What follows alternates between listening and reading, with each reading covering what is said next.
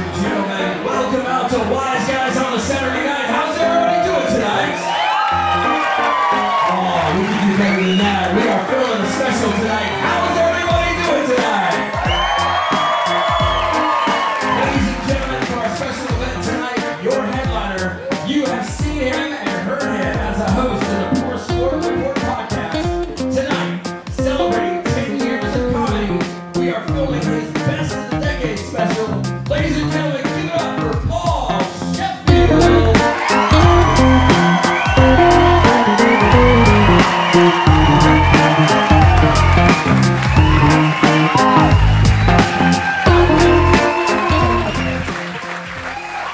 That was a great introduction, and I really appreciate the applause. That was a much better reaction than when I told my parents I was doing comedy 10 years ago. Much better reaction. I remember telling them, did not go great. I remember my dad, he just looked at me, and he just said, "You're not using your real name, are you?" And I said, no, I'm using yours. We get along real well. But it's not just my family that's been questioning the decision to be a comedian. People in my life in general that know me, not super impressed. Ran into my calculus teacher from high school. That did not go well. She's like, "Oh my gosh, Paul, what are you up to these days? You look great." I was like, "I'm a comedian." She said, "That's terrible." She did not hold back. I was like, "Why? What's wrong? What happened?" She said, "Paul, you don't understand. I am an educator. If that's what you're doing with your life, then I failed as your teacher."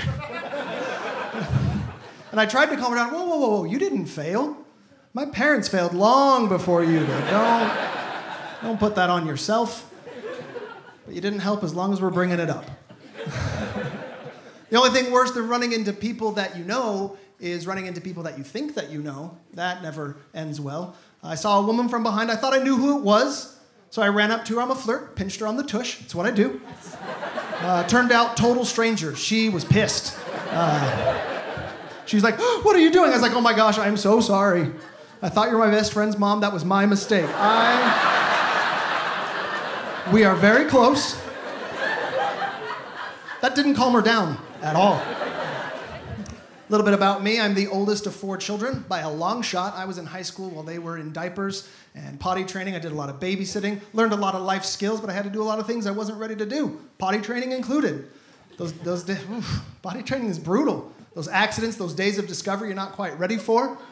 I'll never forget it. Never forget it. My youngest brother calls me into the bathroom. He's like, "Paul, come in quick." I was like, "What's wrong, Connor? Are you okay?" He's like, "Yeah. Guess what?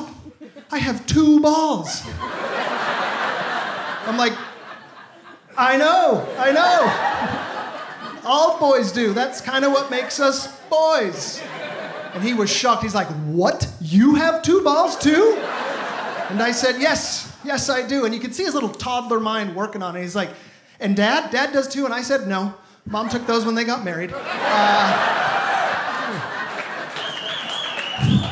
I got grounded a lot. But I'm an adult now, have to make adult decisions. It's time to grow up. So I decided it's time to start paying for a streaming service. It felt like the appropriate time in my life, my 30s. I didn't know which one to get, Netflix, Hulu, the big debate, which one do you go with? I went with Hulu, because I am still getting Netflix free from my mom. So now I have them both. It's a good setup. I'm not getting rid of it. That's crazy. But I didn't know this. Hulu actually has 2 options. You can get Hulu with no commercials for $11.99, or for the rest of America, $7.99 with commercials, because I don't have $12 to watch Hulu once a month. So we're going to do the commercial option. Oh, and get ready for the same 3 commercials for an entire month. You are in for it. I am never getting a Peloton. True story, though, the first commercial when I got Hulu was a BMW 3 Series commercial, which is an impressive car, sure, but a really weird choice of commercial. Who can afford a BMW but not Hulu without commercials? Who are you marketing to? The very next commercial was for Stephen Henniger's college. I was like, there's my target demographic. There they are. Oh, what are we drinking tonight? Beer? Shots? What do we got? All of it. I know you guys are drinking. I'm not worried about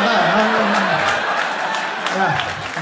Oh, man. People think comedians are big partiers, big drinkers. We're not. The only thing I want to do after a show is just go home and watch Hulu. That's just kind of like my favorite thing in the world. And I don't drink, it's just a personal decision. I don't care. It is what it is. But people lose their mind when they find out, especially fans. One night after a show, a fan was like, "Oh man, Paul, you were hilarious. Let's go to the bar, anything you want, drinks on me." And I was like, "It's your lucky day, water's cheap." And he freaked out. He's like, "What? You don't drink? You're a comedian." And I was like, "Whoa, easy. I thought Mormons were the only ones that judged. Let's calm it down." Whoa. Turns out other people do it too. Crazy. And he tried to defend himself. He's like, "You know what I mean. You're a comedian, you're up there, you're swearing on stage." I was like, "Okay, sure, but how is swearing and alcoholism related? How did you link those two up, my friend?" And I called him out a little bit. I was like, "Yeah, I swear, I'll say a damn, a hell, something like that, but I don't go crazy, no F-bombs, nothing like that." He's like, "I know. That's why I didn't offer you cocaine." Like I was ready to party, and I was not. I was not. Oh, man. Let's be... Okay, you like that one. Good. Should have started with cocaine. The crowd demanded it. I should have reordered that.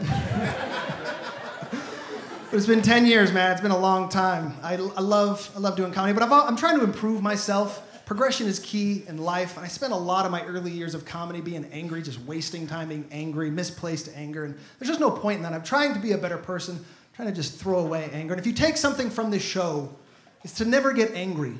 Always get even. It is so much more fun. It is so much more fun. I'll give you an example of what I'm talking about. I was in LA doing comedy, and I got in my elevator, and I pushed the 6th floor, and I heard my favorite words ever. I heard, "Hey, hold the elevator." I love this. Because I get to feel like a good Samaritan and super strong for like 30 seconds. Like, I got this. I can hold these steel doors. Come on in, friend. And this guy's huffing and puffing. He's like, "Oh, thanks, man. Thanks for holding the elevator. I appreciate it." I was like, "No problem, man." He sees that I'm on the 6th floor. He pushes the 5th floor and starts laughing at me. "Looks like you got to go to the 5th floor now, bro." Which is a really rude thing to say if someone just held the elevator for you. But I didn't get angry. What's the point? I just looked at him, pushed 4, 3, 2, and said, "What's the rush? We're going to be here a while." Oh. I'll let that sink in. It's okay. Some of you are going to want to do that in an elevator. It's a risky move. Just know that in advance. But I am still single, like most comedians that are still funny. It's kind of a thing that we do. I just don't understand women. I just can't figure them out. I will never understand how women can want fake nails, fake tans, fake hair extensions, fake breasts, but want me to buy them a real diamond ring. I can't wrap around that one. Just stay consistent. That's all I ask. That's all I ask. Some of the men couldn't laugh at that one the way they wanted to, and that's okay. That's okay. Tweet it out later. But women get jealous super easy, and you gotta be there as men to reassure them, to let them know that they're special, that you set them apart above everybody else. It's hard, but you have to do it, guys. You gotta do it. I'll never forget, I invited a woman over to my house. I was trying to impress her. I had a plate of homemade sugar cookies waiting for her, right? She walks in, first thing she says, "What slut made you these?" I was like, baby, calm down. I don't remember her name. Relax, calm down. She did not like that. People always ask you, "What's your type, Paul?" Everyone has a type. I really don't have a type. Beauty comes in all shapes and sizes. I have been known to favor the blondes. That has been a thing in my life, but I get Latin fever from time to time. Sure. But like all fevers, it goes away. Once I have to deal with her Latin mother, it just, that'll cure you quick. Listen, if a Greek thinks you're too dramatic, you need to dial it back. That's all I'm gonna say. That one split the room, and that's okay. That is okay. Oh, I went through an ugly breakup a little bit ago. It didn't go well. Got into a huge fight. She was screaming at me, "Never call me ever again!" I was like, "All right, fine." But I didn't know what to do with her phone number at that point. So I just wrote it on a for sale sign and I put it on my car. Drove around the town for a couple of weeks with that written on there. Just to sweeten the deal, I put free or best offer. Long story short, she called me back. They always do. But she was not happy at all. Because guys just kept calling her up saying, hey, I hear you're just giving it away.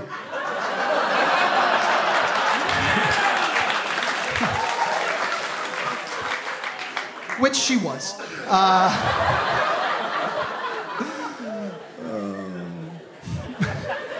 But when she called me, yeah, that person called. But when she called me, did I pick up her phone call? No, I did not. I did not pick up her phone call. I ignored her phone call. We do that, right? People we don't want to talk to? Red button. We're not picking that up. But some people won't pick up on those hints that you don't want to talk to them. They'll call over and over and over again. So what do we all do? We think, okay, when can I call them, but they won't pick up their phone? So we can get credit for a callback, but not actually talk to them. That's really the goal, right? The phone's ringing, you're just like, come on, voicemail. One time, just give me that voicemail. Hello? Hey, Mom, how's it going? Hi. So much. She hates that joke so much. Now, while I may be single, my roommates are moving on with their lives, finding the women of their dreams. Some faster than others, though. One of my roommates went a little faster than I thought he should. He got engaged after dating a woman for 2 weeks. That is the appropriate response. That's fast. Even for Utah, that's quick. That is fast. I didn't even know he was dating anyone. He just came home, he's like, hey, I'm getting married. I was like, to who? I didn't know there was another person in your life. He's like, I know, we've only been dating 2 weeks. It's kind of fast. I was like, kind of fast? You realize there's a 50% chance you haven't seen her on her period yet, right?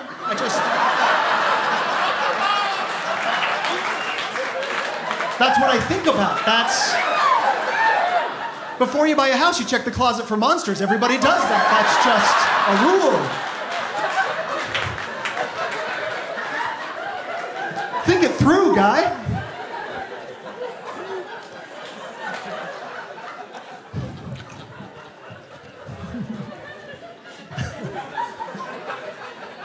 I like the second wave laughs. Those are sometimes my favorite, where the initial and then, oh, we got it again. You weren't ready for a math joke. You weren't, but you got one just the same. But I do have roommates. Oh, man, I am ready to be done with roommates. Roommates just do things that get on your nerves, and you never get used to some of the things that they do. Like, I will never get used to coming home and asking, why are you naked on the couch? You never get used to it. You want it to stop, but it never does. And when your roommates piss you off, there's only one thing to do, and that is to steal their food. You have to get back at them some way. But you can't just steal their food. You have to steal their food and get away with it. This is tricky. There's a couple rules I've devised that help me successfully steal their food. Rule number 1, never open or finish a package. They're gonna notice that, right? But sometimes they'll buy something and they won't open it for like a week. There's like a box of Oreos that's just sitting there, unopened, and you just start losing your mind talking to the Oreos. Soon. It's gonna be soon. I've already bought the milk. Finally, you're on the couch, you see him go in the kitchen, you're like, come on, man, break that seal. It's go time. And you hear it, you're like, yes. Finally. Game on. Which leads me to rule number 2, only eat enough so he can't prove you've eaten any. This is key. You gotta be careful here. Oreos are a perfect example. You're gonna eat his Oreos, take 1 off of each row, not 3 off of one column. That's a rookie mistake. He's gonna notice that space. Back them all up a little bit, who's gonna know? Rule number 3, anything they write their name on, you eat that first to teach them a lesson. Okay? I know my name is not Carson with a K. Thank you so much for addressing it.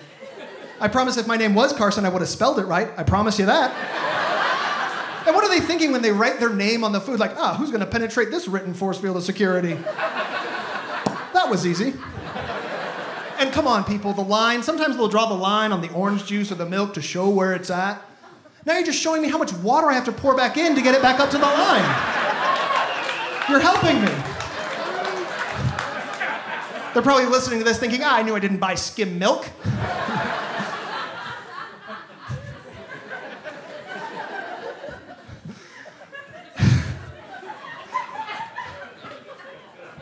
not gonna fight it.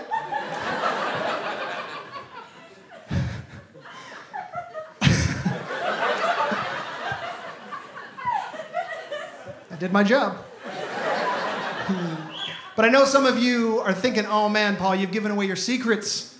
Now they're gonna steal your food. No, they're not, because I've learned all their food allergies. And now I just put all of that into my food. Does cookie dough ice cream taste the same with avocado? No. But at least I know it's all mine. Put a peanut in your gallon of milk, it's safe. It's safe. And if you ever come home and see an ambulance in the driveway, you already know what happened. You just keep driving. And put a new ad on Craigslist.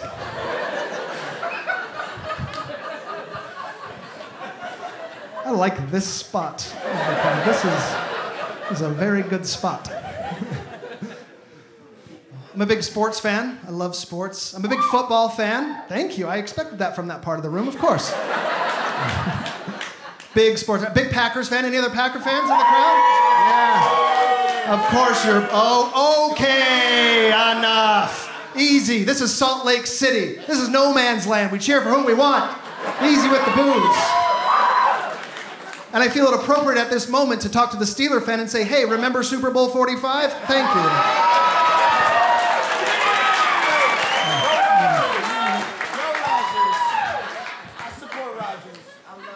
I deserve that. That's all right. You're a good man. I opened the door. That one's on me. That's all right. But I'm a big Packers fan. I'm such a big Packers fan that I actually purchased stock in the team. You can do this. They are publicly owned, and I'm single, so I got $250 to blow. Let's do this, right? And people ask, Paul, why? Why would you do that? Why would you spend something? It doesn't increase in value. You can't sell it. I'll tell you why. So now I can say we during all the football games. That is a tremendous perk that I really enjoy. Because if you dare say we and you don't have ownership and you're not on the team, someone's calling you out. They're like, you can't say we, you're not on the team. On the team, bitch, I own the team. I can't do everything. That's an expensive joke. Oh,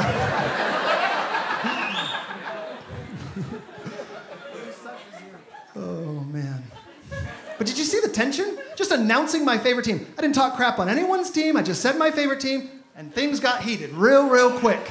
I take a lot of crap for being a Packers fan. All my friends, no one else is Packer fans. It's just me, and they always constantly give me crap. Even my gay friends hate them, which I find just a little ironic that they hate them so much. They want me to support them being Packer fans. I feel like it's a two-way street. I don't...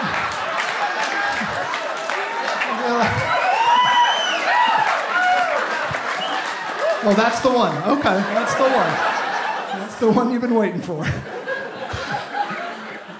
But one of my gay friends, it's so infuriating. Every week he will text me, go 49ers, just all the time. It doesn't matter who the Packers are playing, he just constantly sends me that message. It drives me insane. But I don't get mad at him. I'm trying to be better. And I ask him, hey, why are you sending me this message? Why? He's like, because I know that you don't like them. Okay, fine. So now I send him a message every week that says, go Vaginas. I'm a big fan. Big fan.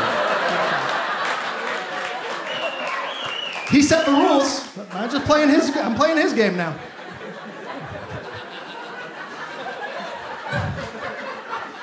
I'll let that one soak in for a sec. You weren't ready, and that's okay. She was. But I do love sports. I'm a big sports guy. I love sports because it's the only time men get to be experts in the relationship. Because women know everything, but sometimes a woman will ask you a question about sports and we feel important for like 2 seconds. We feel super good. He is going to get that whistle on this show. He's going to get that whistle on. He's going to let you know. I wish I had like a dog on here or something. We could get commands going. But I was watching a football game with a girl, and she was being a good sport about it, but she started having some questions. About halfway through the game, she's like, hey, what's that yellow line there for? And how do they move it so fast? And why hasn't anyone tripped over it? And I just looked at her and I said, I love you. Now play with my keys. It'll be over soon.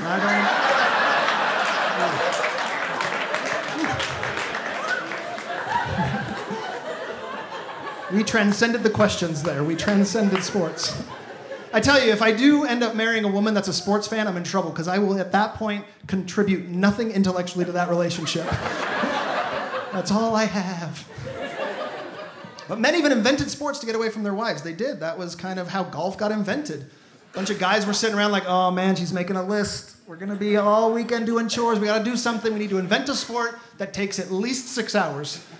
Okay, well, what are we going to do? I don't know. It'll be outside. We'll figure it out. We'll find holes and balls and sticks. We'll do something. We'll figure it out for 6 hours.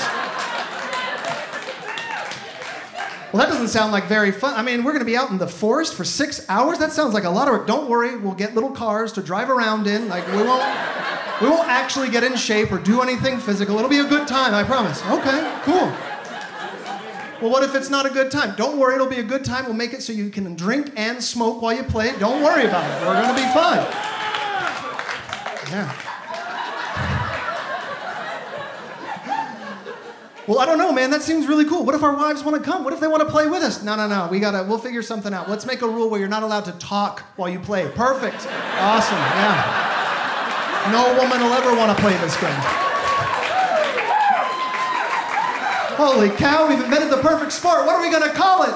Let's call it golf. What does that stand for? Glimpse of a little freedom. That's it. That's all it is.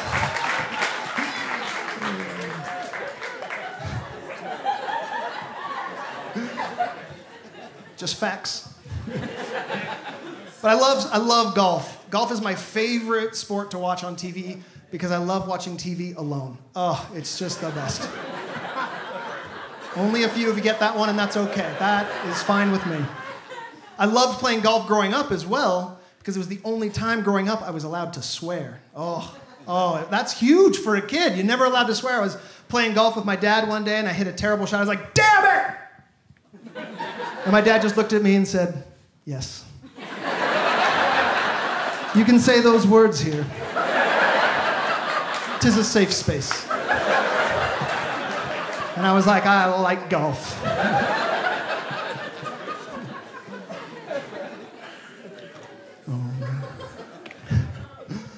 I needed to get a new car, though. I had a Corolla for a decade. That felt like enough. The summers were fine, but the winters were tricky. Winters in a Corolla, not great, because they like to do their best impression of Tokyo Drift. And I don't want to be in that movie. I just want to stay on the road. And I needed all-wheel drive for the winters. I wanted to be able to drive in bad weather. So I went to the shiny new car dealership, the Kia dealership, if you've ever been there. That's not a joke. That's a price range, but thank you. And I went and I asked the salesman, I saw the Kia Optima, that's the car that I want. I was like, hey man, do you have any Kia Optimas with all-wheel drive? He's like, nah, we don't have any of those. No one would buy it, there's no demand. I said, that's weird, because if you had one, I'd buy it tonight. And he looked at me and said, I know, a lot of people would. Do you go to Stephen Henniger's college? What just happened? What just happened? One of us is stupid. Something happened.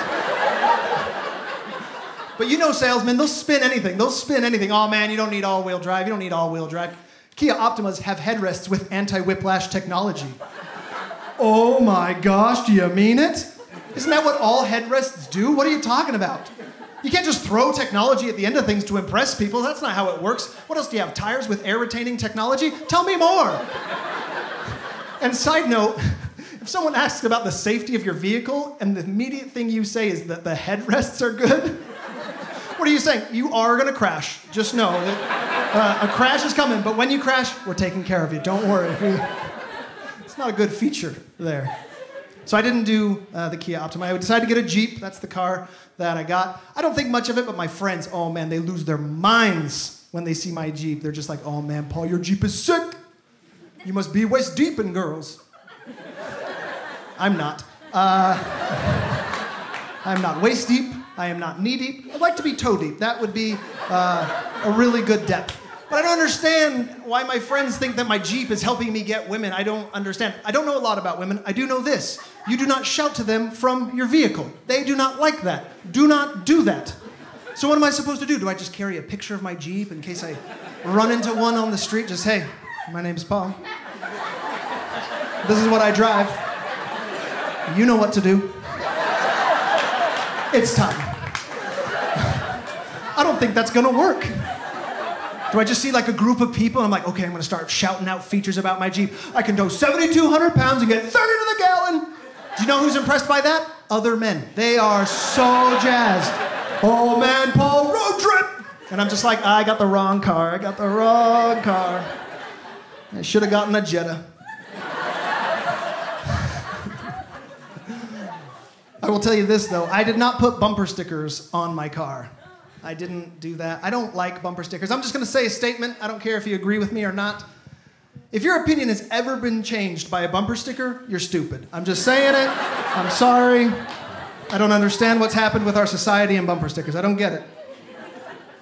How does that even work? Is that like how Trump got elected? Is like people getting their minds changed by the Trump bumper sticker? People all driving going to vote for Hillary and they just see the Trump bumper sticker like, oh man, woo, says his name and the year of the election. Woo! That's what we need in office. That's efficient. That is good stuff. Or what is it, some bigot just driving down the highway? I hate all religions that aren't mine. Religions are stupid and dumb and wrong and what's that say?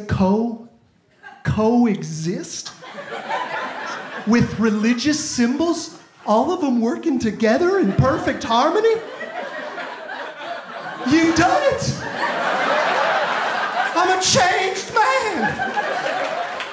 Thank you, Coexist bumper sticker, thank you. I don't think that's happening, ever. Here's what I don't understand. I don't understand, why are you choosing to share your private opinion in a public space where there's so much anger already, right? And more importantly, sharing your personal opinion with the person driving directly behind you, who probably already hates your guts before they knew how much you loved hiking. That just doesn't feel like a smart time to be sharing said opinions, right? I get road rage a lot, and it's safe to say that I will judge a driver based on their bumper stickers. Am I the only one that does that? Like you're reading, what does that say, teach peace? I don't know about peace, but someone needs to teach you to get to the right-hand lane so we can go faster than this speed limit in the left lane! I don't know about peace, but I'm about to teach you how to file an insurance claim. In a second, I'm gonna teach you something. The best things in life aren't things. No, the best thing in life is being on time for work and not stuck behind some Nancy who can't make a left-hand turn. Grow a pair! Love animals, don't eat them. Well, I was gonna have a salad for lunch, but you cut me off and now I'm killing something with a pulse. I promise you that! I promise you that! It gets heated. Sometimes you'll see a car with like 40 bumper stickers. They love, value, and cherish everything except the resale value of their car. But you knew that. They bought a Saturn. You were well aware.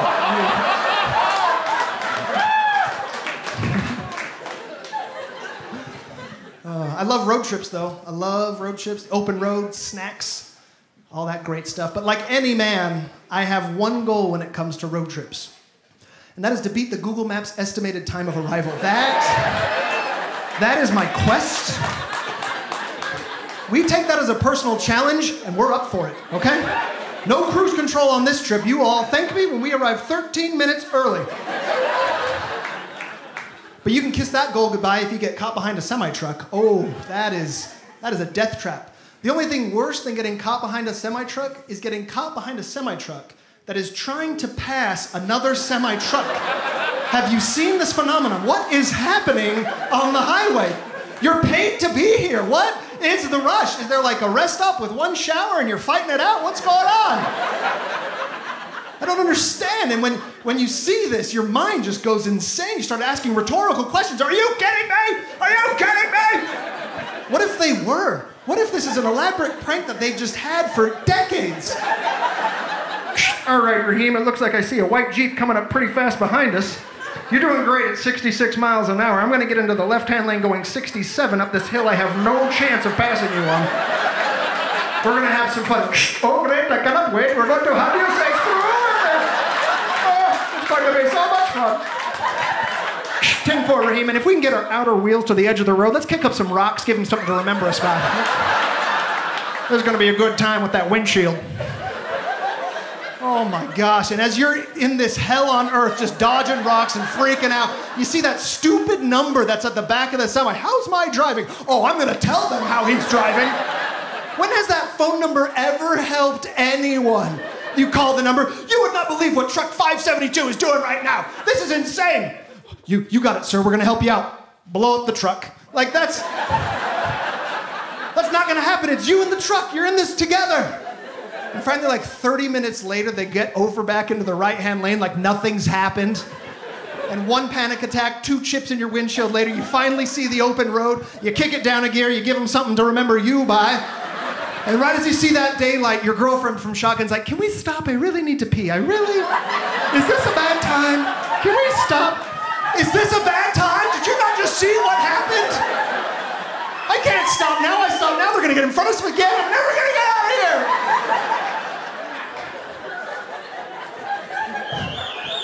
Like I said, I love road trips.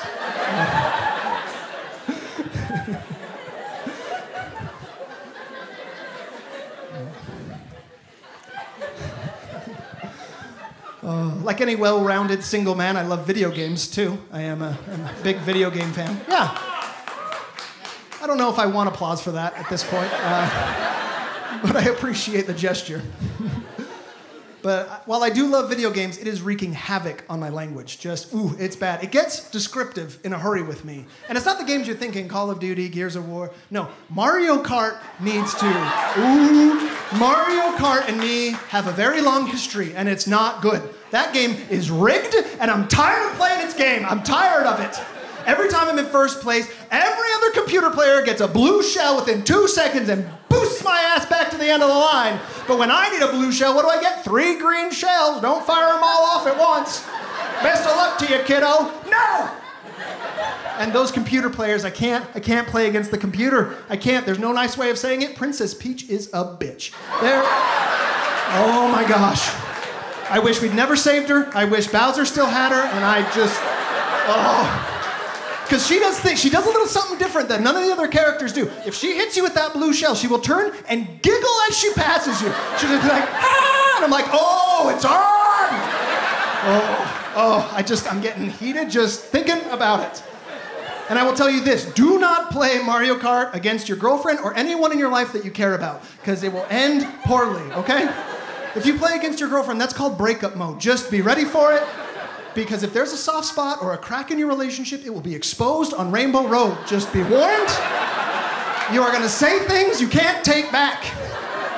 You gotta play together and unite your hatred against the computer. It's the only way to survive.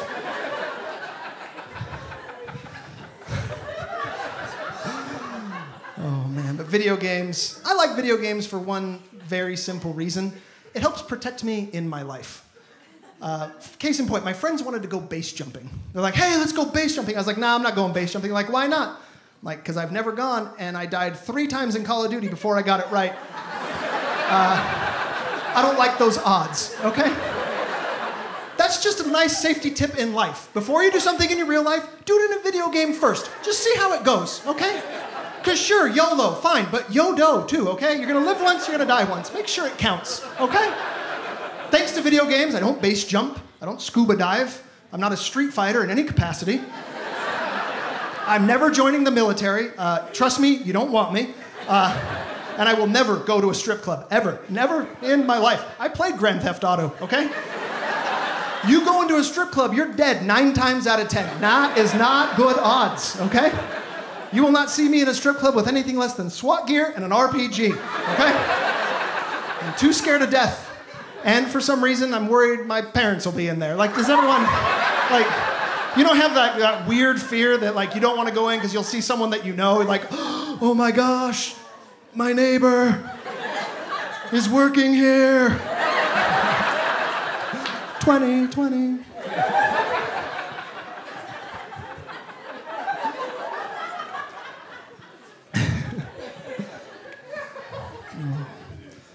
But I don't just love video games, I love movies too. I'm a big movie goer. I do have one problem with movie theaters.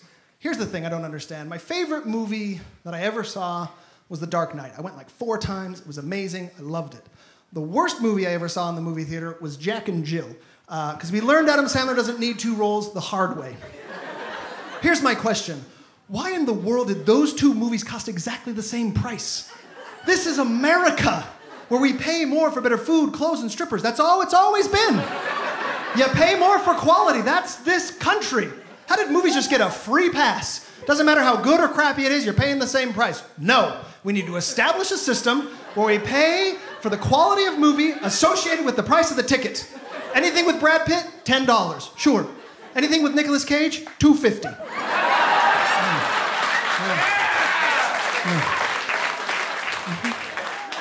Tyler Perry movies are free with the purchase of a soda. I'm just saying. We need a system. Something's got to change.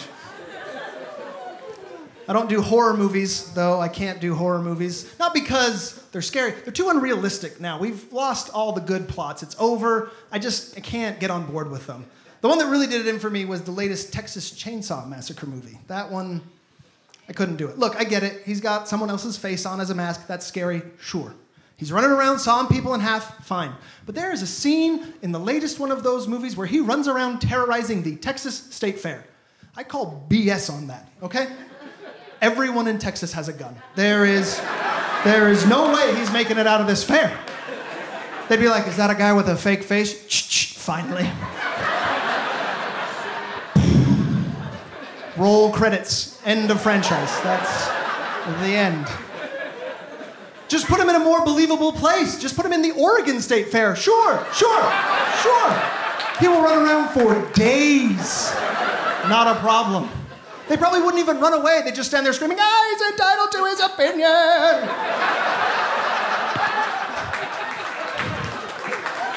Thank you.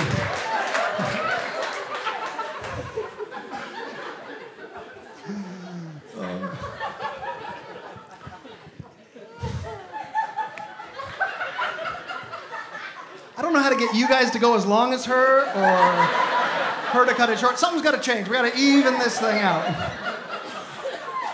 Oh, we got to snort. Now I know I'm cooking. Halfway through, we got the first snort. I like it. But I will tell you this. I do not take the ladies to the movies on a first date. I don't do it. I don't find it appropriate. I do want to get to know them more. And honestly, it's too much pressure for a first date, okay? I can't handle it.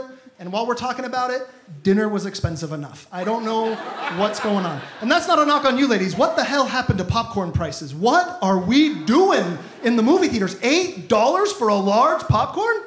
As an American consumer, you see that, no, I'm not paying that. What's the small? Give me the small. $7.75? Who is in charge of this pricing structure? What is happening here? But what do they say to get you to buy the large? What do they say? Free refill. You all are families that are cost efficient, and I like it. Free refill. Let's talk about this free refill. Who has to go get this free refill? Are you gonna bring it to me, or do I have to get up halfway through this $19 3D movie? Sorry to put my butt in your face. You're innocent in this, but it's a free refill. I gotta go. They gotta go back up there. They're never happy to see the second time, like, how did he eat all that popcorn? They flip over the tub, they draw that huge Sharpie X on the bottom, in case I want to sneak back for a third. You caught me, movie theater, and my ploy to steal your popcorn. They always ask the same stupid question, do you want butter with that? For $8, I want butter, M&Ms, nacho cheese, load it up! I gotta go get it again. Sorry, I know, I'm back. Do you want some? There's cheese on it. Okay. Sit down with your first date. What did I miss? Why are we on a beach? What happened?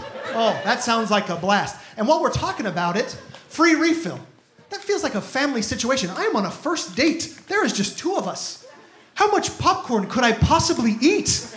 I'm on a first date. I'm trying to show her I have self-control and I'm a normal human being. She's not ready to see how much popcorn I can put away. This is not the time. So no thank you to the free refill. But what do we do? But what do we do when the free refill is an option? We try to eat the entire first bucket before the movie even starts. Have you been there? You're just shoveling in. Hurry, put it in your bucket. Go back, the previews are almost over, hurry! Your mom's building you a napkin for it in your pants. There's so much butter it seeps through. You look like you pissed yourself. All in the name of saving. So no thank you. Another reason that I won't do the movies on a first date is the armrests. How do you make that call on a first date? That's a lot of pressure. Like, do we put it up? Do we put it down? Do I like her? Does she like me? Is this too forward? Is it not forward enough? I'm not ready for these questions. And I'm a gentleman, so I'll always ask, do you want it up? Should we put it up? Down? Okay, down. Down's fine. Sure, let's put it down. Worst $30 ever. You know what I mean? Because ladies don't even know what we're saying when we want the armrest up. They're just thinking, oh, great, somewhere to put my Diet Coke. And we're just thinking, thou shalt not pass. Message received, okay? It's kind of cute sometimes, though. Out of the corner of my eye, they'll get a little fidgety about halfway through the movie, like, why hasn't he made a move yet? Got the hair, I got the makeup, I laughed at his stupid comedian jokes. Why hasn't he made a move? It's because of the armrest, ladies. You're too busy playing a game with us. You missed out. But I get it. I know what's in ladies' heads. I get it. They're classy. I don't just give it away. I get it. You're classy. I know you're classy. That's why I brought you to the movies. If we thought that any action was going to happen at all, we'd have gone straight to Redbox and back to my place. Okay? I got a Minky Couture and a Scentsy candle at the ready. I am ready. That is the entire business model of Redbox, of giving you the ability to have movies available for just one night rental. Why do you think it's called Redbox? Pinkbox would have been too obvious.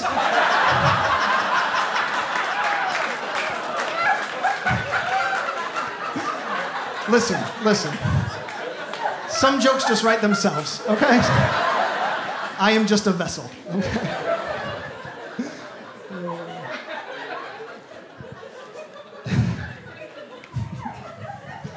I know what you're thinking, man, this guy is hilarious. He must do this all the time.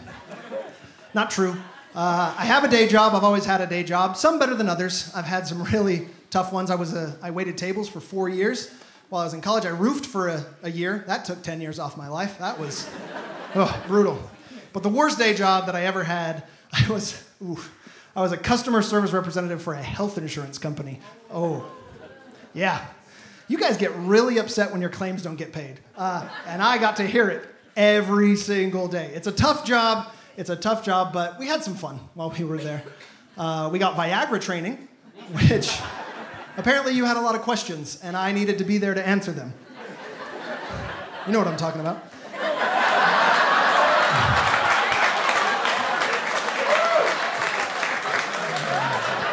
He just raised his hand. He just accepted it. No, that's my kind of front row. That is a front row. He's raising his hand. She's laughing. It's just a good time up here. But it's funny though. So when we got Viagra training, and it was taught by just a wonderful, sweet young lady, which I found just a little ironic that she was doing the training. She had no idea what she was talking about. She was so bad at the training, she didn't even know how to pronounce it. She kept calling it Viagra through the whole thing.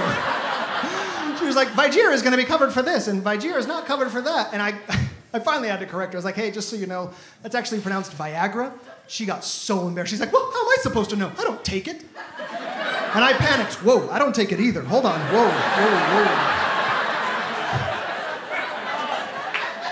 Whoa. I don't take it, but I can still read. Those two haven't been linked yet, okay? I know if I do have a boner, I can't read, but that is completely unrelated. That is a different situation. Completely unrelated. And I give her a hard time, but I'm no better. I was an idiot. I said stupid stuff all the time. I'll never forget it. The worst phone call of my life. A lady called in. Very simple request. She's like, hey, I just would like to know what my benefits are for a pap smear. And I was like, okay, not a problem. I just want to make sure I document this correctly. Is this going to be for you or your husband? And then I just hung up while she laughed. That did not go well. They told me that I just need to sound knowledgeable on the phone. That's a lie. You need to be knowledgeable on the phone. That is much more important. So normally when I do stand-up comedy, I don't like to tell people what's true, what's fake, what I make up. It's like my creative outlet. But this next story is 100% true. It's a true story of my life, and I wish every day that it wasn't. But it's one of my favorite stories, and I want to do it, of course, for you guys. I got sent to my HR department while I worked there. And I know what you're thinking. That sounds about right.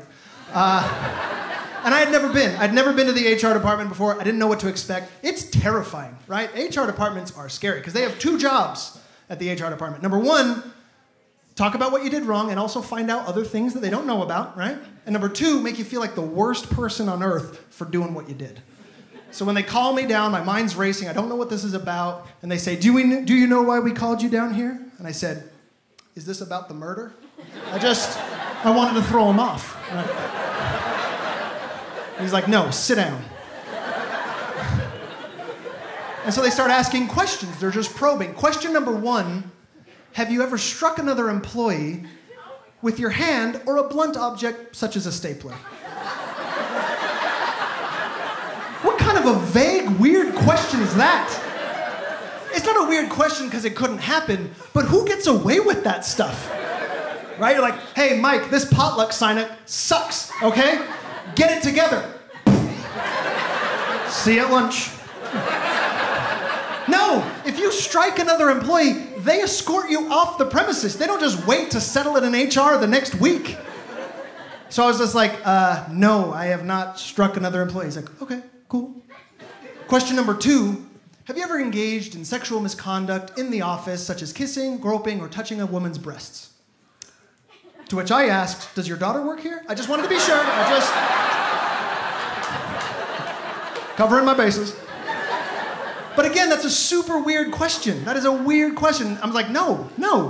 Are companies doing that to boost morale? What is happening here? Are women walking up to men just slapping them on the ass like, let's get him? And we're just turning around saying, hey, Janine, you're doing great work.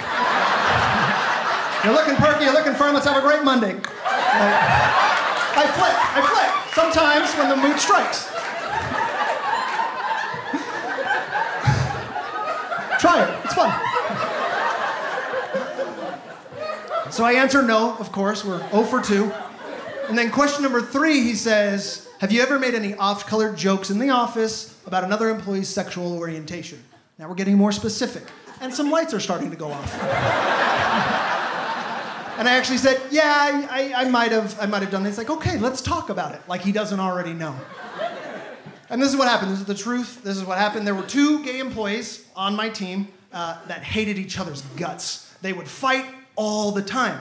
And this one gay employee was just going in on the other gay employee one day while he was out saying, I hate this guy, his work ethic, his shirts, his hair, I can't take it anymore. And all I said was like, so he's not your type? I just want to make sure. I wanted to line him up. I just wanted to know if it was like a done deal. And he was super pissed. And so he wanted to send me to HR for making a bad joke in the office. I was just goofing around. I felt bad. And so I told him, he's like, okay, yeah, that's what we heard. And I was like, okay. And I figured I'd say sorry, maybe take some sensitivity training, learn from my mistakes. That was not a joke. That was a sincere gesture. But no. This interview was not over. Here comes question number 4. And it's a doozy. He asks me, okay, Paul, one more question. Have you ever taken your fingers and put them into the hole of a woman's ripped pants? What? Question 4 is very different from questions 1 and 2. Very different. It's specific. It is very specific. And I jumped back in my chair. I was like, no. What? No. I would never. Are you insane? You know what Detective HR hits me with? Are you sure? Like, I'm gonna forget that? Are you out of your mind? You know what? I wish I would have done all of that stuff. I would be a legend in that office. They would tell stories about me from years to come. Do you remember when Paul was on ecstasy? It was amazing. Does he think someone slipped me a roofie and I just went on some stapler slapping, boob grabbing whole adventure time? What? No!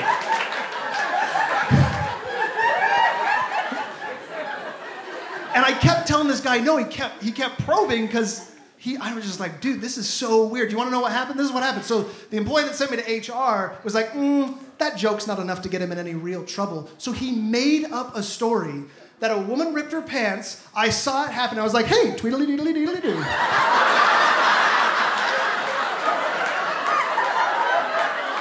Who thinks of that?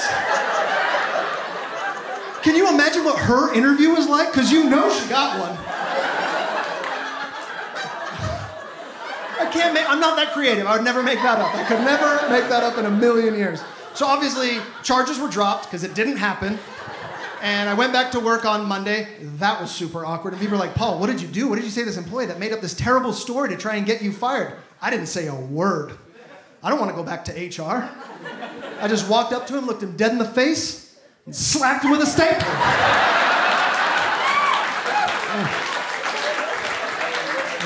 Now I can answer yes to question 1. I'm ready.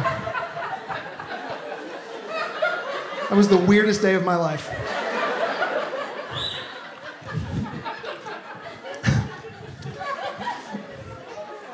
It's the life that I live. Been trying to get in shape. Been trying to get in shape. That's about as far as I've gotten with that. Oh, thank you. Yeah. No, I did. I have lost. I've lost about 30 pounds. I've been working hard, doing my shit. Yeah, thank you. Yeah. Diet, and exercise. And I gotta tell you, seasonal depression is kind of cool. It has some perks that people don't want to address. It's very nice.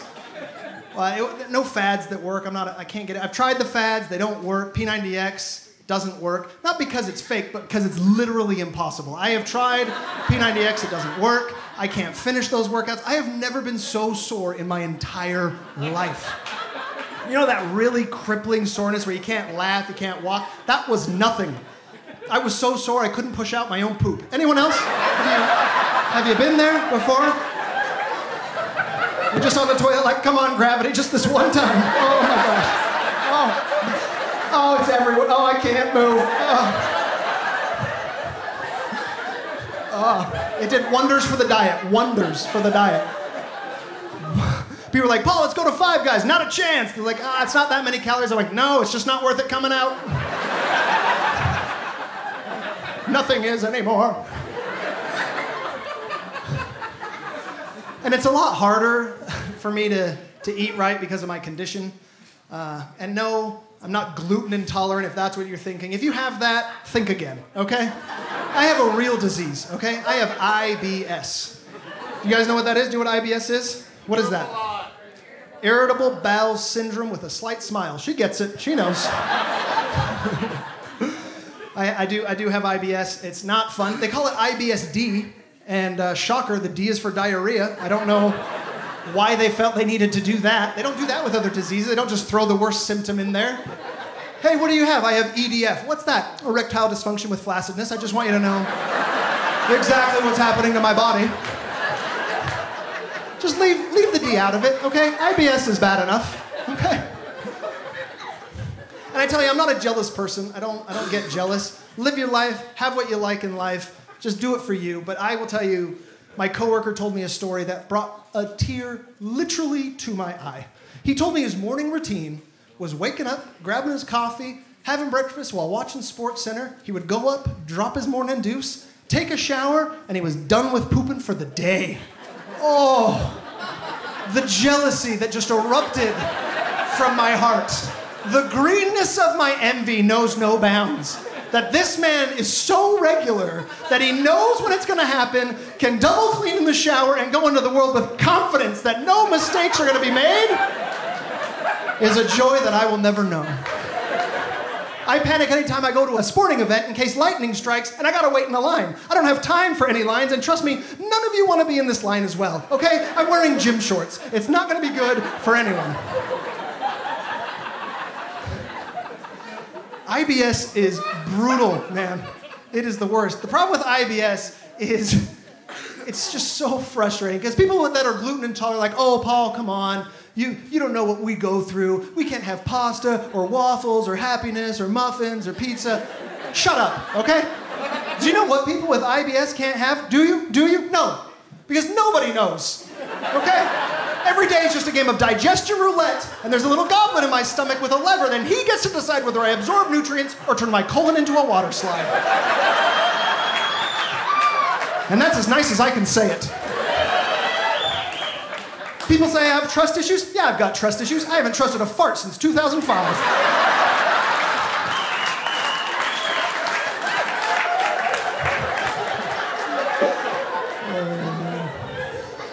I wish these were jokes. But the IBS, man, the IBS is brutal. You never know when it's gonna strike. Like, I'll have pizza and wings, no problem, no big deal.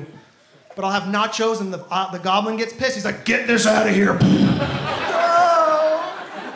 And you're like, Paul, just eat healthy, simple solution. You don't think I've tried that? Grilled chicken, balsamic vinaigrette, give me some real food. Sorry you missed your flight.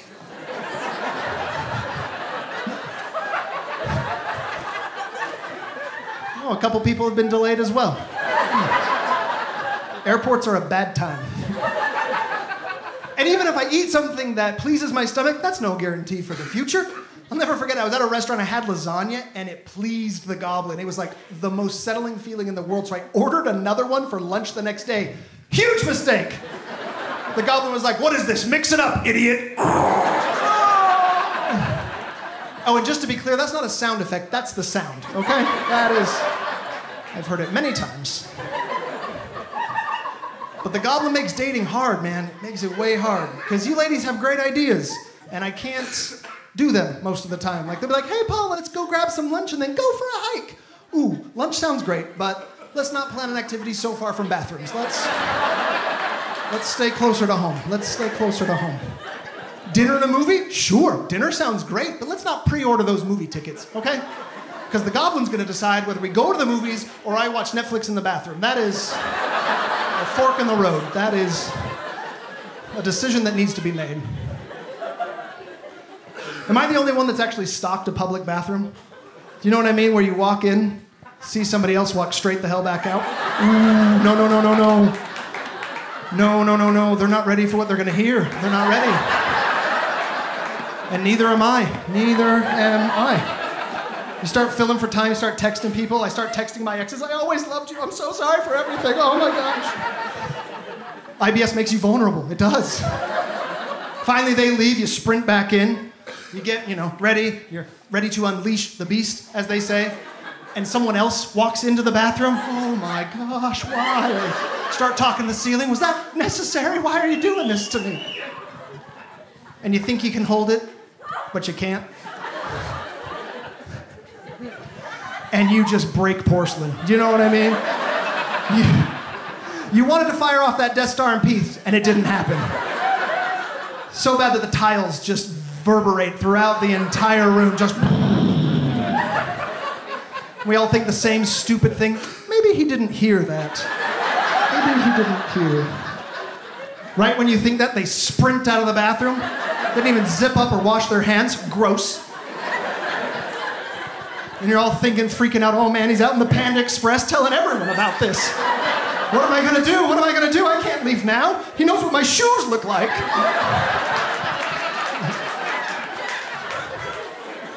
And that was the first joke that I ever wrote back in 2009 that ever actually got a laugh. There it is, that is it. It was April 2009. I was trying to write jokes unsuccessfully, and I went to a Panda Express, fully intending to write jokes. I had a bunch of ideas, and lightning struck. And I literally was just sitting in the stall in the most pain of my life and just was like, comedy. And it's been a big road. It's been a long road, man. And it means a lot to me that you guys are here. It's been 10 years. I've had a lot of small shows, crappy shows, good shows, great shows.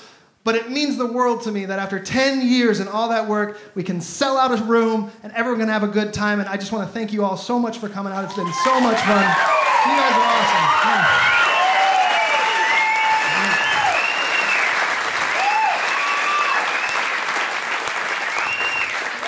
To know that 10 years ago, I was doing comedy in an Applebee's in front of no one that wanted to see me, to this, is amazing. And there are people in this room tonight that were at that Applebee's, and they have stuck with me, and you guys are awesome. You know who you are.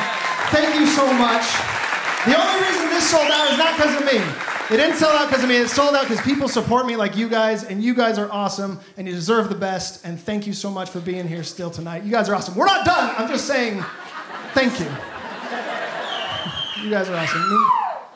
You have been there all night, and I like it. Dating is weird. I've done a lot of it. Some of it good, some of it bad. I got broken up with over text message once. That was a nice low point. It wasn't so much rude as it was confusing to me, honestly. I kissed her goodnight like a gentleman. In the morning I woke up to, hey, we have to break up. My ex showed up last night and I messed up. Which is a confusing text to wake up to. Like, do cheaters not sleep? What happened? I don't understand. And I'm an idiot, so I text her back, well, did you kiss him mess up or did you sleep with him mess up? Well, I want to know where we're at in the book of mess ups. What happened, right? And she just texts me back, both, sorry. Which was unnecessary, right? Okay? If you slept with a guy, kissing's implied. I don't need to know a play-by-play of everything that happened, okay? It's not like he knocked on the door, she opened it, she's like, no, these lips are for Paul, but the vagina's free again. I doubt that's how it went. But I'd be impressed if it did. That would be a story for the grandkids that we will never have. But I tell you, I need a smart woman. I need a smart woman. Intelligence is so sexy. Like, you ask someone out because you're attracted to them. You stay with them because they're smart, funny, and loyal. That's just how it goes. It's a perfect balance. Thank you. A couple of happy marriages in here. Cool. But I broke up with a girl because she was either the worst liar ever or not altogether upstairs. We're going to talk about it. It was a weird story. I was on a double date. It was me and her sister, and her fiance. The four of us were going out. And I'll tell you, super attractive. I wanted this date to go well. I really did. And it did not. After dinner, my date says, hey, let's all go out for ice cream. And I was like, great, ice cream's fun, let's go. So we get to the ice cream parlor, and I'm just being a gentleman. I was like, what's your favorite flavor? What do you want to get? She's like, oh, none for me, I'm allergic. This was your idea. You wanted to come here. Why would you bring us to your death trap? Why are we here? And she's like, well, my sister loves it, and I want everyone to just have a good time. I was like, okay, cool. But I was split, like, gentleman Paul, don't get any ice cream. That would be rude. You don't want to eat in front of her. Cool. Horny bachelor side of Paul was like, don't get any ice cream. You don't want that on your lips. If you want to kiss her, that could be an allergic reaction. Let's be safe. So full Paul, no ice cream. I am not getting any ice cream. So we sit down. We wait, they order their ice creams, they sit down. The second her sister's ice cream hits the table, she's like, ooh, cookies and cream, and grabs a huge bite. And I'm like, what just happened? Am I the worst date ever? Is she trying to kill herself while on the date with me? She's just like, end it now! Was she expecting some sort of act of chivalry, like I'm gonna hit the spoon? No, you're allergic. Because that did not happen. And I called her, I was like, hey, what happened? You said you were allergic. Why are you eating ice cream? She's like, I'm just kind of allergic. No. This is where Paul has a problem. He is not letting this slide. And I said, no, you can't just be kind of allergic to something. No one goes to Red Lobster that's allergic to shrimp thinking, only 3 or 4 for me. I don't want to shut off the esophagus completely. That does not happen, okay? And I asked her, I was like, why do you think you're kind of allergic? She's like, well, when I eat too much of it, I just don't feel very good. Lady, that's called being full. That's overeating. That's not an allergy. I could just see her at home just like, I ate a whole quart of ice cream. I feel terrible. I must be allergic. It's the only explanation. This never happens with pancakes. So we did not go out again.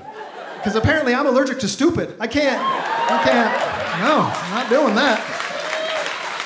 Nope. But we want to find someone cute, right? Everyone wants to find someone cute. Ladies are looking for a cute guy, not a creepy guy. I think we can all agree on that. Here's the problem, ladies.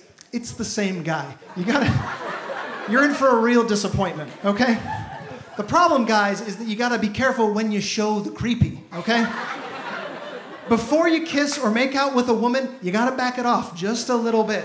Because anything you do before making out, creepy. Anything you do after making out, super cute. It's really kind of cool, right? Look, guys, if you haven't made out with her yet, maybe when you follow her on Instagram, don't like every picture from like 6 months. That's kind of creepy. Don't do that. Or text her constantly. She'll be like, oh, Megan, he won't stop liking my posts. And he keeps texting. He's kind of creepy.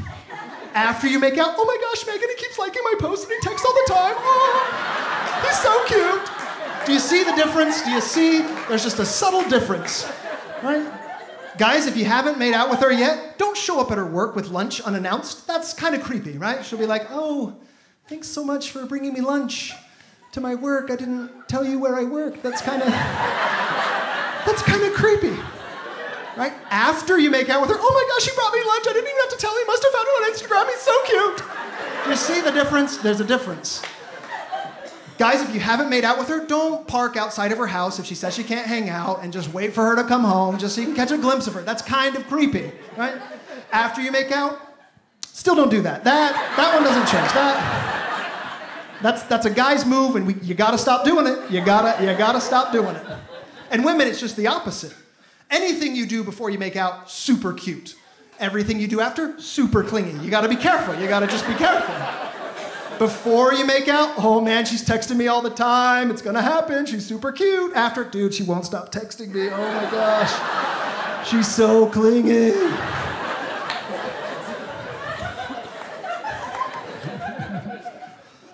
But some dates are super confusing. Sometimes women send you mixed signals, and you gotta be careful.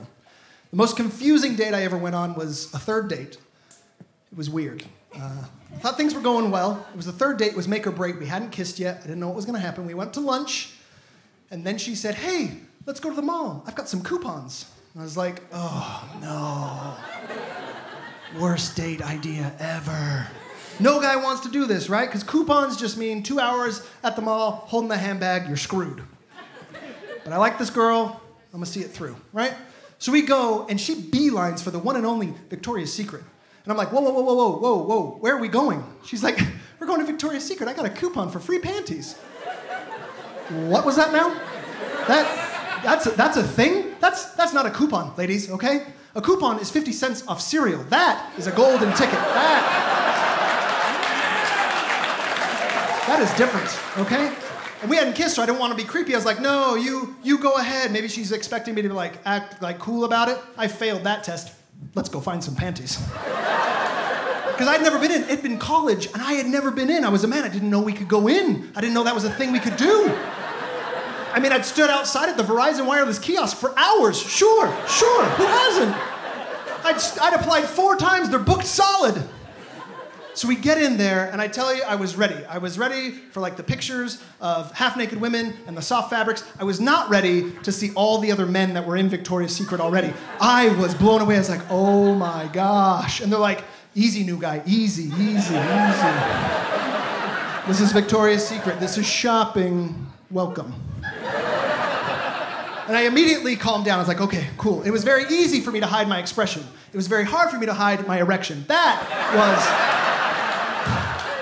was a lot trickier. Oh my gosh, this place. I'm gonna go find a wall. Oh, this is amazing. You really see her spirit come out in this one. This is amazing. What's that? You want me to come touch something? Okay, I'm coming. Oh, that feels great. That's hard. Soft. That's super soft. That's super soft. It's hard smuggling the Eiffel Tower. That's all I'm saying. It's a tough job. And she's just browsing. She's acting like we're at Foot Locker. I'm acting like it's a drug deal that's taking too long. I'm like, we gotta get out of here. I shouldn't be in here. My mom knows somehow. I gotta get out of here. And this woman has the nerve to ask me my opinion. I will tell you my opinion. I love everything in this store. How many coupons do you have? Because listen, ladies, you gotta understand, we love lingerie, but we do not care about lingerie. Lingerie is just sex wrapping paper, okay? We do not care. You put on whatever you want. If that means sex after, hooray! You could have industrial gloves on and just wrap yourselves in newspaper. I'd be like, what is that? Trouble in the Middle East? Who cares? You pick whatever you need to pick.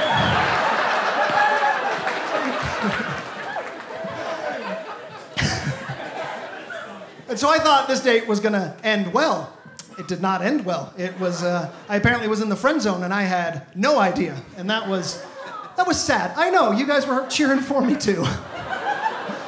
And I was sad, not because it ended, but because I wanted to go back in. I had broken the seal. Like Atreyu in Never Ending Story. I'd finally broken through. I wanted to go back.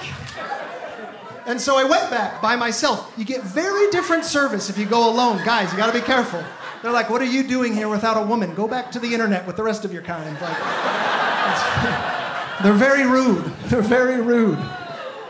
So I looked at the situation. I was like, well, if you're going to go to Victoria's Secret, you either have to have a woman or a wedding ring, right? Because if you have a wedding ring, that implies that you're there for sincere purposes. And I didn't have a girlfriend, so I just went out and bought a wedding ring. I just figured, oh, there it is. Bam!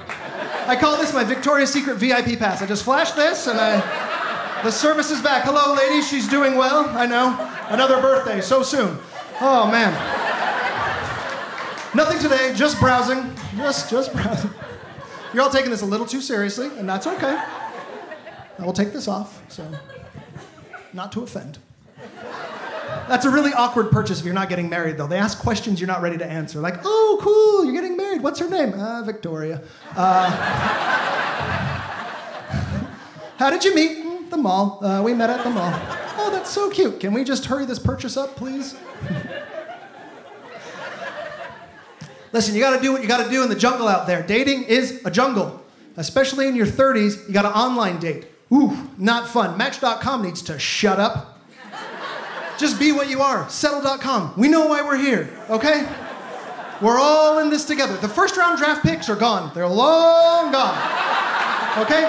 And we are all in this together, okay? This is the used car lot of love. Let's just figure it out, okay? I'm on there too. No judgment, but I know what I'm about, okay? And this is how I know that it's Settle.com. This is how I know. I did my little profile and said a bunch of things that are kind of true about me. And then I grabbed the best picture of me possible and I threw it out onto the internet. And within 30 seconds, Match.com came back with 47 100% matches. Bullshit. There is no way that 47 perfect women have just been wandering the streets and I missed them all. But you presented them in alphabetical order. I do not believe that for a second.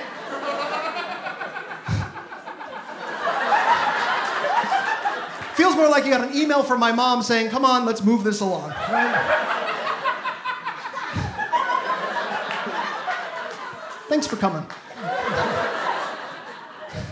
And this is how I know that it's not Match.com, it's Settle.com. They didn't even listen to me at all. That list of women had things that I was not interested in at all. That list had smokers and hikers and redheads. It was not a 100% list. It was not, they're not deal breakers, but it's not a 100% list. Okay, you got really touchy on that one, okay? Paul, how could you? But I do have one request, ladies. I have one request. Please stop putting boating as one of your favorite activities. You gotta stop doing that, okay? Boating is not an activity. Boating's a lifestyle, okay? It requires a boat, and if I had one, I wouldn't be online looking for love, okay? I'd be at a lake with a lady right now instead of at 1:30 talking about your cats, okay? You're lucky I can pay for the Jeep. You're lucky that I can do that much. Oh, you're looking for a guy that's into boating? That's amazing. I'm looking for a woman who's into country club golfing and private aviation. Where are you, princess?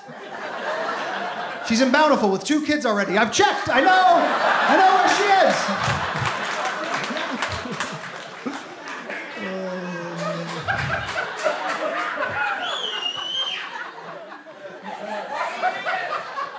She is indeed. All right. It's the worst. Tinder, there's no pride on Tinder. There is no pride at all. I'll tell you, the thing you're worried about Tinder is getting catfished. And online dating in general. You don't want to get catfished. Everyone's worried it's not the right person. And I've never been catfished, ever. I have, however, been Tinder time machined. Do you know what this is? 2 people. It's where they are who they say they are, but all of their pictures are from like 8 years ago in a forgotten era of fitness and self-esteem. You're in a time warp, my friend, okay? I'll tell you, this is the worst. This is my worst Tinder story. So it was one day I matched with 2 women on the same day. I was having a good day. All right. And one was blonde and one was brunette. And I didn't know what to do. I was torn. Which one do I pick? Which one do I pick? Blondes have more fun. Brunettes get it done. I didn't know what to do. I didn't know what to do. But the brunette was being super assertive. She was texting me. She's like, hey, come over. We can Redbox or Netflix, whatever you want tonight. And I was like, oh my gosh, I am getting catfished. I was like scared. I was nervous. I didn't know what to do. But she was hot, so I got to see this through, right? So I'm texting her back, and she sends me her address, and now suddenly it's real. And I kind of panic for a second. I was like, oh my gosh, I have no idea who this person is. And I honestly empathized with women. Like, when you get lined up with a man, is this how you feel all the time? I thought I was going to die. I didn't know what I was going to do. I was in a very vulnerable state. I told my roommate where I was going. I sent the address to him. I left my wallet at home. I took my driver's license, and I duct taped it inside my leg. This body's gonna be found with ID on it. This body's gonna be found with ID. Hopefully I don't get pulled over. That's gonna be hard. So I'm freaking out, and I get to her house, and I'm just like, all right, here we go. And I knock on the door, and she opens it, and I was just like, ooh, time machine.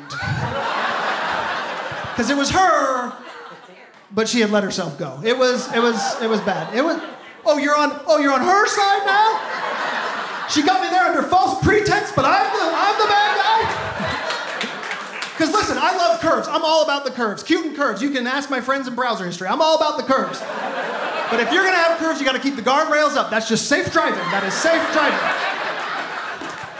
But I was stuck. You're all asking, Paul, what did you do? How did you get out of there? What can I do? It's not like I can just moonwalk out of there. Oh, this is not Pizza Hut carry out? Oh, this is the wrong address.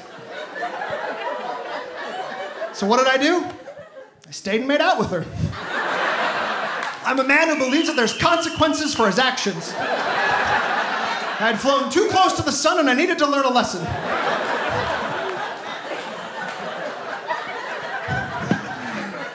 But I tell you, peeling that duct tape off was painful. It was painful. It was painful. Oh, man. But it's gotten to the point I don't even know when women are into me. I don't even understand when they're hitting on me, when they're not. I miss signals all the time. Worst one ever, I was at the grocery store with my roommate. We were getting stuff for a video game night. Rockstars, cookie dough, Doritos were ready. And a very attractive woman was behind us. She's getting puppy chow. She sees what we're buying, and she's like, oh my gosh, video game night? And I was like, oh, yeah, you must have a man or a brother with a similar problem. She's like, oh, I don't got a man, but I love video games. And I missed it. I tell you, I missed it. I was just like, oh, why can't more women be like you? Have a good night. I'm an idiot, I know. We get out of the store, my roommate's like, Paul, what is wrong with you? She was totally into you. I was like, she wasn't into me, she was buying puppy chow. He's like, Paul, she said she doesn't have a man and likes video games. There's no way both of those are true. I was like, oh my gosh, you're right. So I went back in, too late, she was gone, feeding a puppy somewhere, and that puppy could have been mine. I missed it. But now I'm always on guard. I'm at the gym working out, and some woman will come up to me, hey, you gonna be done with that machine anytime soon? Oh, I read you, baby. You give me your number, I'll let you know when I'm done with the machine. She just walked away. She just ignored me completely. I don't understand what's going on. It could be happening in this room right here, right now. I'm completely oblivious. Sure, she's sitting next to a guy, but she's been staring at me the whole time. I don't know what's going on. He could be friend zoned. He could be gay. Why do I think he's gay? He's been staring at me too.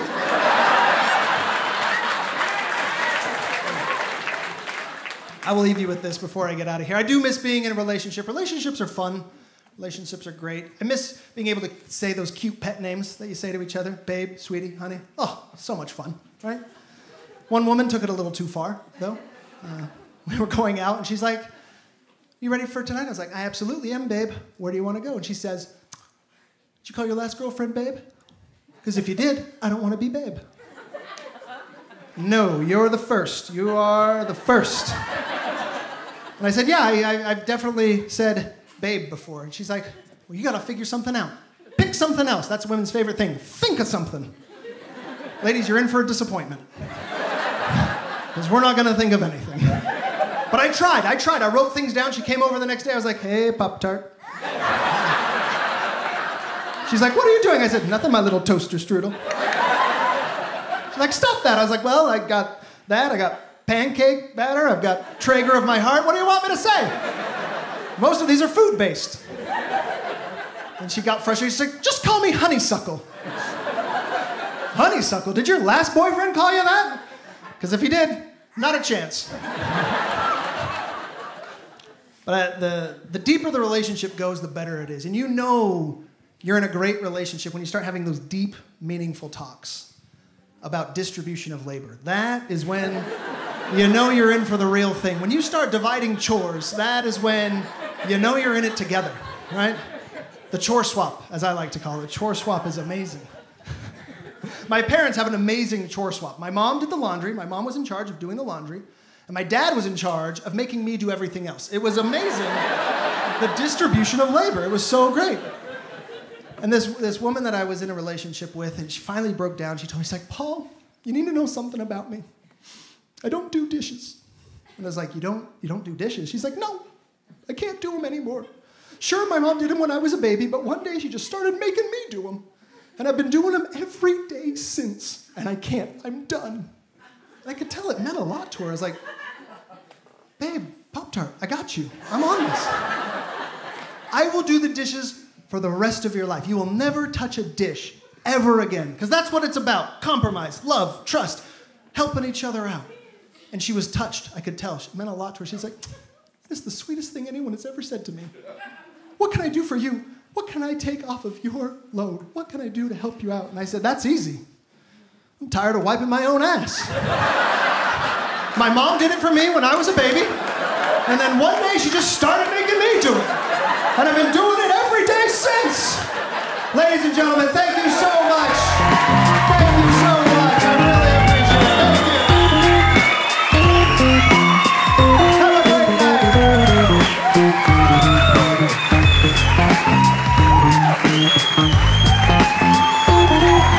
Keep it going for Paul Stephen.